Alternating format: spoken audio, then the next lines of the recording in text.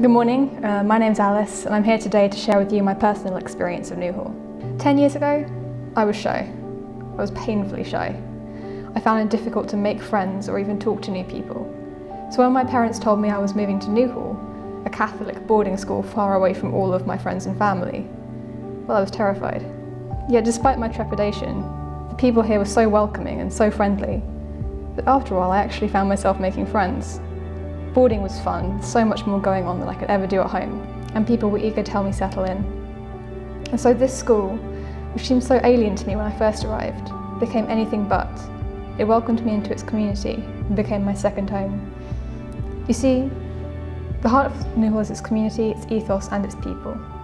The ethos creates a caring atmosphere here, and plenty of interaction between the year groups means that Newhall has a genuine community, despite being such a large school. The Willow group is a great example of this, where students from sixth form help out in tutor groups for year 7s, 8s and 9s, providing any support they need from someone older, but sometimes more approachable than a teacher. Personally, I found the reading buddies a great experience, where students from the older years visit the prep school once a week to help the kids there improve their reading. But aside from the community aspect, Newhall has extracurricular activities in any number of areas. Over the years, I've done everything from oboe lessons to fencing club to dance shows and school plays. Although I can't say I ever really took to the fencing, or any other sport for that matter, I'm grateful for the chance to try such a broad range of activities and find an interest in the debating club, where I've been lucky enough to go to both the Oxford and Cambridge debating competitions in the last few years.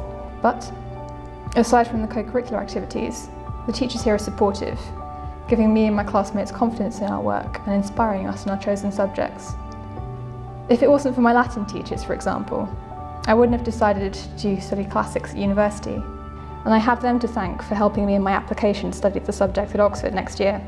I've always been encouraged to keep up anything I'm interested in, and over the years I've been able to take up philosophy as a 5th AS level, study ancient Greek off timetable, and take up individual classes and subjects which don't fit into my class schedule. It's hard to imagine most schools going to such length for its individual students, and I'm grateful that Newhall does.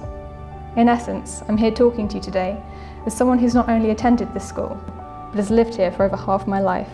It's been fundamentally shaped by my experiences at Newhall. If there was one thing I'd like all of you to take away from today, is that this school supports the individual, offering every possible opportunity to help each person find their interests and, most importantly, their own voice. I walked into Newhall scared, shy, without any real idea of who I was. And now, a decade later, I'm preparing to leave confident, well-educated, and with a sense of purpose and determination to tackle whatever the future holds. On my first day here, I could never have dreamed that I would be standing here, talking to you today as deputy head girl of my school. If I could achieve something which seems so impossible, just imagine what anyone could achieve here at Newhall. Thank you.